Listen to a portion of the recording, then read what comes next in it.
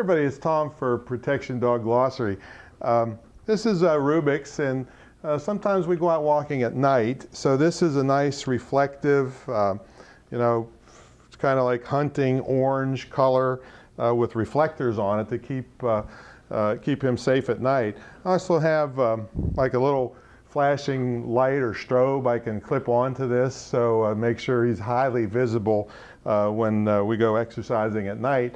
And it's a good time to have your protection dog with you, when it's dark outside and you still want to get your exercise in. So make sure you keep him safe, and make sure everybody can see you when you're walking at night.